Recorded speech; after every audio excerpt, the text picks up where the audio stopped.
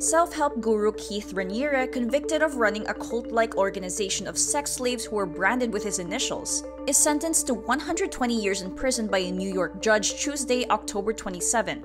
The sentence comes after he was found guilty of coercing women into having sex with him as the charismatic leader of NXIVM, a life coaching group that attracted rich and famous devotees.